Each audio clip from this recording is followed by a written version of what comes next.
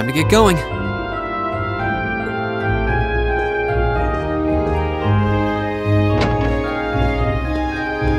Oh, Reen! Morning, Elliot. Good morning. Are you heading to school now too? How about we walk there together? Sure. It's getting late though, so we might need to pick up the pace a little. No problem. I'm guessing everyone else left already, huh? I think so. I'm not sensing anyone else on this floor, at least. Gaius in particular is probably long gone by now, being the early riser he is. Oh, okay then. He's not sensing anyone? What does that mean exactly?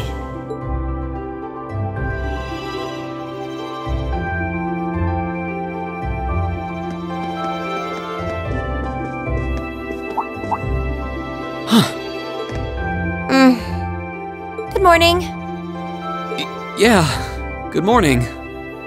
Morning! Are you two on your way to school? Yeah. Come on, Emma. We're going to be late. Hey, wait for me, Lisa. We'll see you in class.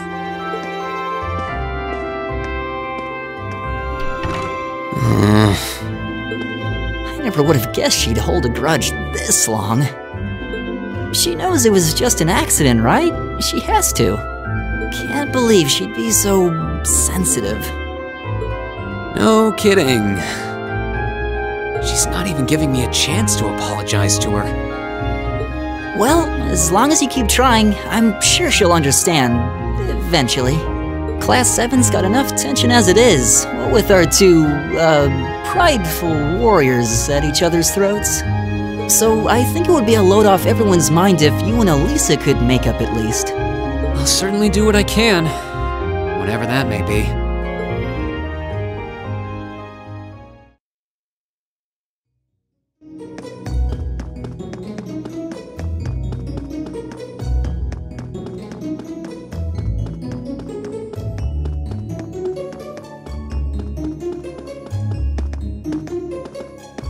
These past 2 weeks have really flown by, haven't they?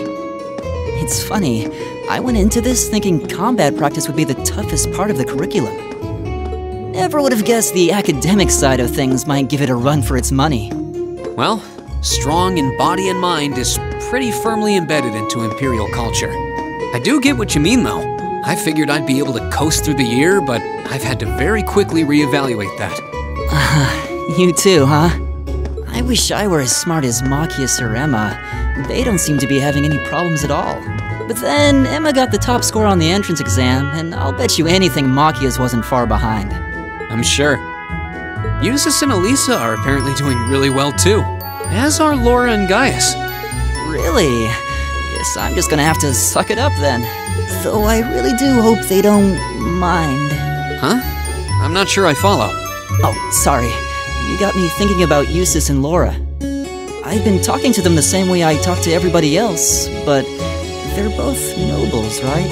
And Eustace's family rules over the whole eastern side of the Empire, so it kind of feels like I should address them more formally. Well, they both said it was okay, so I wouldn't worry about it too much. Though you probably shouldn't go picking fights with Eustace every chance you get, like a certain someone else. Oh, I don't plan on it. I'd hoped they'd get along a bit better over time, but if anything, things seem to be spiraling downhill fast on that end. When the two of them are in the same room, there's just this constant tension in the air. It's not all Machias either. Eustace seems to enjoy provoking him at every opportunity. I can't even imagine what it would take to make them see eye to eye at this point. Yeah, I wish there was something we could do to help them get along.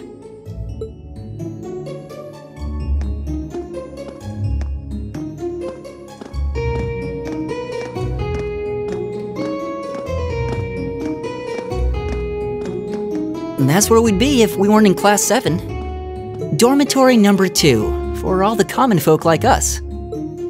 Yeah, I guess so, huh? I'm still kind of shocked that Class 7 gets to have its own dormitory.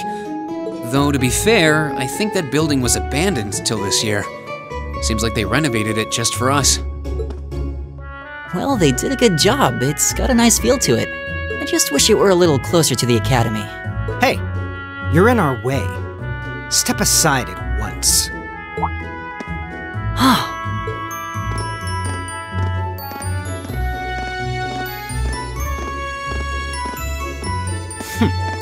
Class 7, I see.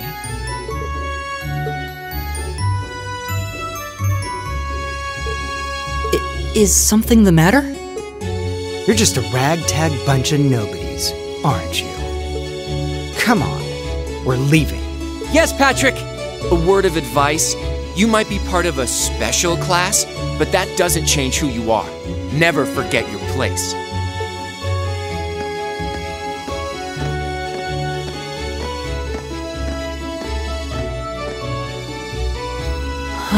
So they're from one of the upper classes. This is why I hate talking to them.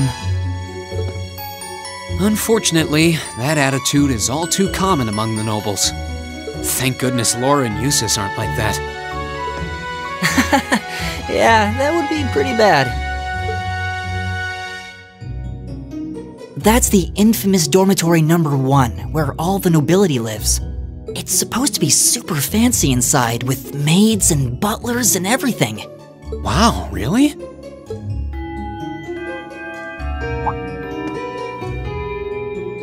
Guess that's our cue to pick up the pace. Yeah, sorry. Oh, hey, have you picked out a club to join yet? Doesn't sound like you have to or anything, but it's probably a good way to meet people. No, I'm still looking. It's hard to decide on one.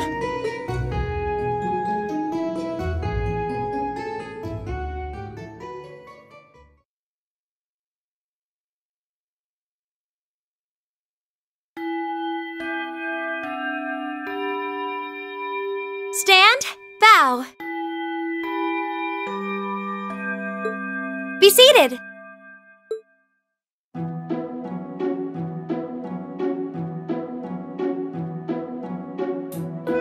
As I'm sure you're all well aware, the Erebonian Empire was driven to the brink of collapse roughly 250 years ago.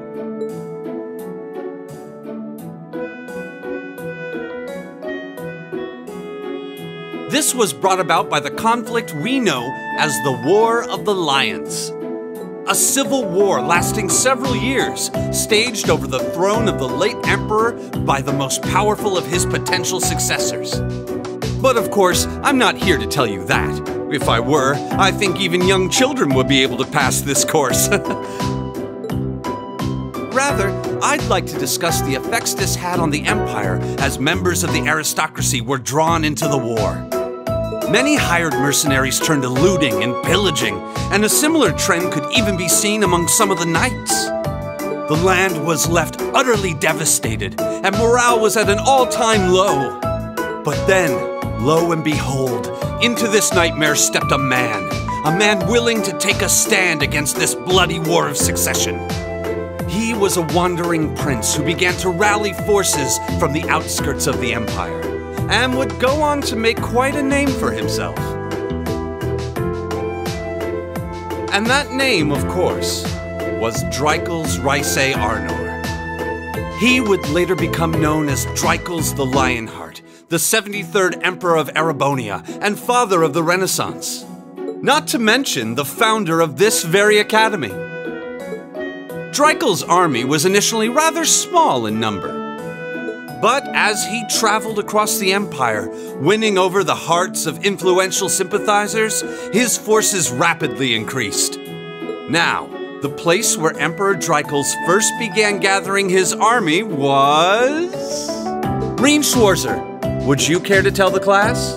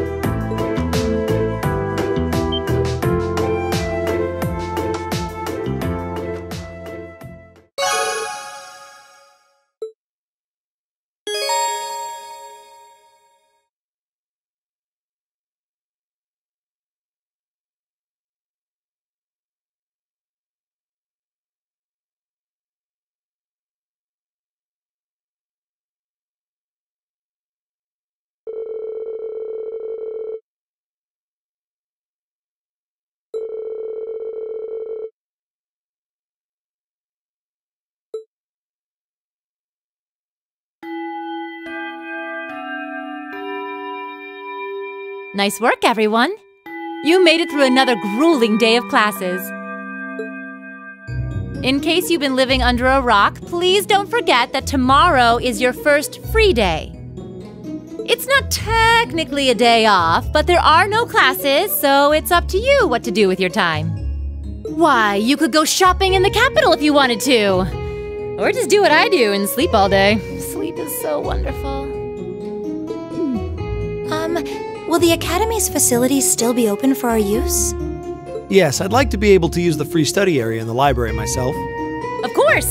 This school shuts down for no one, so feel free to patronize any and all facilities as you like. A lot of clubs have meets scheduled for these free days as well, so anyone who's joined one should probably check on that. I see.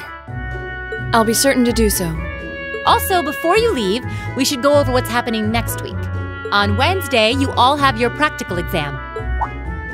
A practical exam? What does that entail exactly? It's part of your combat training. You'll be graded on your performance, so make sure you're well rested and ready for battle by then. Might be a good idea to do some training on your own time too, just to keep from getting rusty. Interesting. I definitely don't like the sound of that.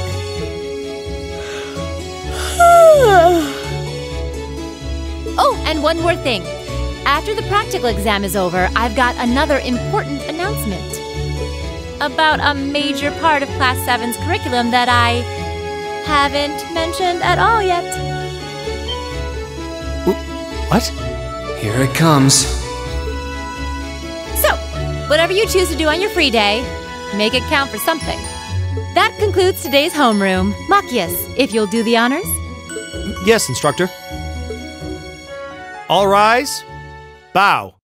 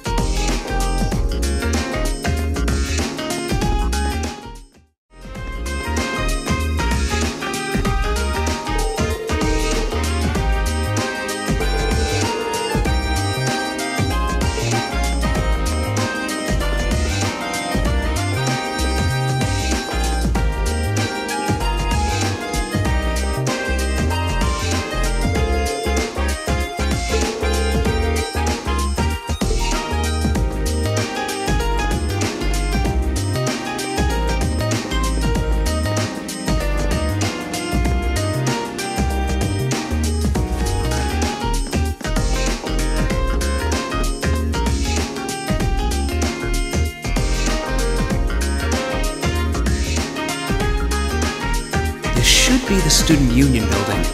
I know the cafeteria is on the first floor, but I wonder where the Student Council room is. Hey there, first year.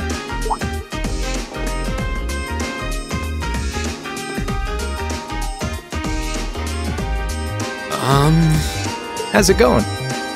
Academy life been treating you well this past half month? Oh, yeah, it has. Guess he must be a second year. It's not easy, but I'm managing. Mostly. Though I have a feeling it's only going to get harder from here on out. Of course it will. Your class is going to be more intense than the others too. But you just hang in there, okay? Okay. Wait. You're a second-year student, aren't you? Do you mind if I ask your name? Hey now, let's not get ahead of ourselves. First things first, how about you let me show you this cool trick I've been practicing? Trick? You got a 50 mirror coin I can borrow? I think so. Pretty sure I do, anyway. Cheers. All right, watch closely. What?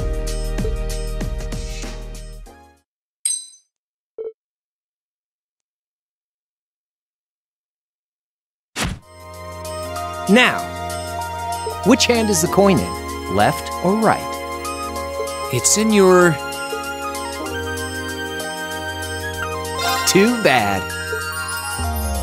Guess you win. I'm usually pretty good at following moving objects, too. Though, wait. You said this was a trick, which means... You catch on quick. Huh? Keep up the good work, man. You're gonna need to be pretty tough to get through a year with Sarah as your instructor.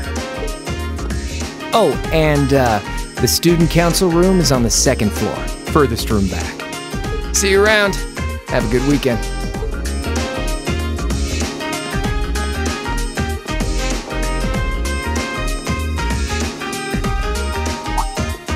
Wait! My 50... mirror. You got me. Andy seemed to know I was heading to the student council room, too. Somehow.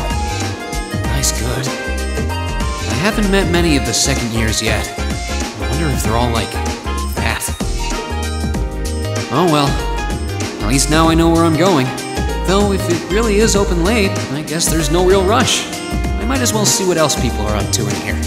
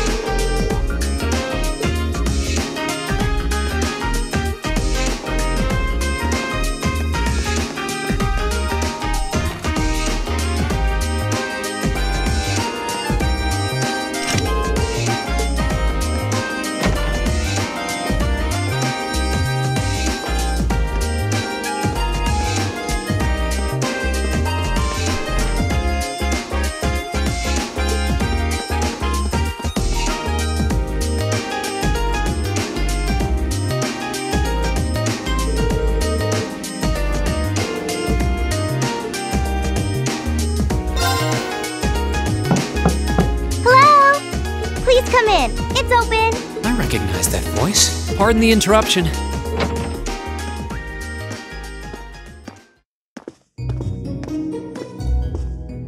Oh, you're that girl. It's been about 2 weeks, hasn't it? Welcome to the student council room, Reen Schwarzer. Instructor Sarah sent you, right? Yes. So, you're a member of the student council then? I wonder if she got moved up a few years. She looks even younger than Fee. Is something wrong? Oh, I'm sorry. I was just wondering, are you a second-year student? I am, but there's no need for formalities with me. There's no junior or senior in my book.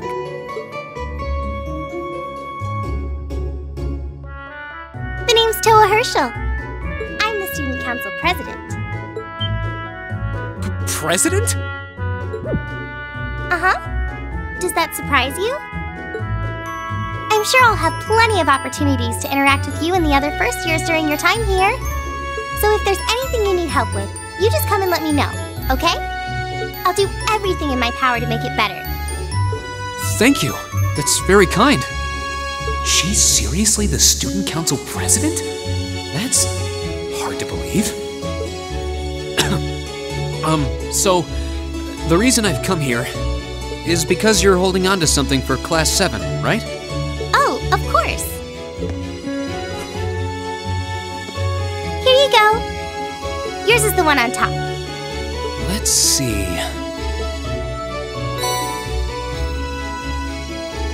Oh, our student notebooks. I completely forgot about these. I'm really sorry it's taken so long. Class 7's curriculum is pretty different from any of the other classes. And you're even using a different kind of battle orbment, so yours had to be compiled separately. Meaning these notebooks have information in them about... The Arcus, yes. All the student notebooks double as instruction manuals for their accompanying battle orbments. And the other first years are all using the same type as last year, so we could just reuse last year's template. But the Arcus type you're using works quite differently, so we had to write a whole new set of directions from scratch. Okay, that makes sense. But wait, who's we? Pretty much just me. Instructor Sarah asked me to do it on her behalf. Which means it's my fault this has taken so long. I'm really sorry. Oh, no. If anything, it sounds like we owe you a huge debt of gratitude for putting so much time and effort into it. Is that really part of the student council's job, though? It seems more like something our instructor should be handling herself. Technically, you're right, but she's always so busy. And I help out the other instructors a lot, too, so I don't mind lending her a hand from time to time. What a nice person. Maybe a little too nice for her own good. I doubt she ever gets a moment's rest around here. So, you just need me to give these to the other students in Class 7, right? Yes, please. I really appreciate what you've all agreed to do, too. Huh? What do you mean? I heard all about it from Instructor Sarah. She said you've agreed to help out the student council with our work, right? It's such a nice gesture. You're really getting Class 7 off to a great start here at the Academy. I'm sorry, I'm not sure what you're talking about. Didn't you tell her that you wanted to help ease our workload? Something about wanting to better yourselves? To prove you were worthy of being a part of this prestigious new class? She said you were all really eager to help out, so I should try to delegate some of my duties to you. Thank you, my dear. I leave everything in your capable hands. Mwah! Mwah, indeed. I'm sorry. Did I misunderstand her or something? Oh, how embarrassing. I didn't mean to start trying to force work onto you when you've only just enrolled. There's no way I can turn her down. No. Instructor Sarah's absolutely right. Your plate is as full as I've seen, so if I can help you in any way, please let me. Phew. I thought there had been a terrible misunderstanding there for a moment. But don't worry, I won't give you anything too difficult. It'll mostly just be fulfilling requests from people in the Academy and in Trista. Requests? Yep. Sometimes people send in feedback and list things they'd like us to do for them. and we try to help out however we can. I'll pick some up for you to do by the end of the day, and drop the list in your mailbox at your dorm tomorrow morning. Will that be okay with you? Sure thing. Thanks.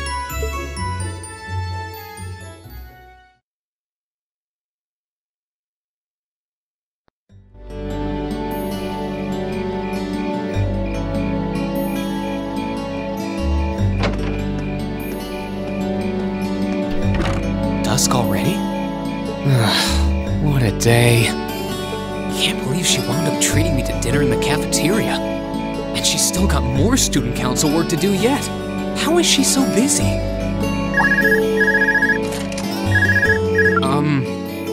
Hello? This is Reen Schwarzer speaking. Guten Tag, my favorite little Wunderkind. I hear you had a nice little dinner date with the student council president. Ooh la la. If this is how you treat your favorite little Wunderkind, I dread to think how you treat people you don't like. Would you care to explain why you've been signing me up for things behind my back? I'll skip the details for now, but it's got something to do with the other part of your curriculum that I'll be announcing next week. I thought it'd be a good chance for one of you to do a little rehearsal before the main event. And since the student council truly is busy, I figured, why not kill two birds with one stone? A fine plan, if I do say so myself. I have a feeling half the reason they're as busy as they are is because of certain instructors. But alright, I'm happy to play along. Basically, you just want me to spend my free day tomorrow helping the student council, right? Oh, that's entirely up to you. If there's a club you're interested in joining, far be it from me to force you away from it. No, to be honest, I still haven't found one that really clicks with me, so that won't be a problem. There is one question I'd like to ask, though. Why me, exactly? This seems like the kind of task typically entrusted to the class president or vice president, so Emma or Machias. And even if you were choosing based on social class, Eustace and Laura were both born into noble families. I wasn't. So what makes me so special, exactly? Well, in a sense, you're effectively at the center of Class 7. Pardon? I'm not saying you're its leader, of course. But in a class full of nobles, commoners, and exchange students, you in particular are special. Surely even you can see that, no? Well... That's why I decided to give you first dibs, so to speak. I wanted to get an idea of how things might go from here on out. There's never been a class like yours before, after all. So there you have it. The beans have been spilled all over the place. Ball's in your court now. Wait, what are you drinking? Beer, of course. It's the weekend and I'm stuck wasting away in my room, imbibing libations. Alas, all by my lonesome. If only I had a classy gentleman friend who'd go out drinking with me. But woe of woes, such a man is nary to be found. Are you okay? Never better. But you, instead of trying to put everything in its place, why don't you just go with the flow for a change? It seems like you're desperately trying to find something. But if you don't plant yourself somewhere, you're just gonna blow away with the next big gust that comes along. And on that note, make sure you're back in the dorm by curfew and all transgressions will be forgiven. Toodles!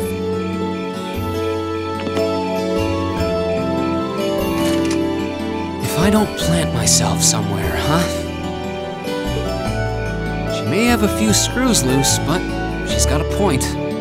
Maybe I should just try going with the flow and see what comes of it.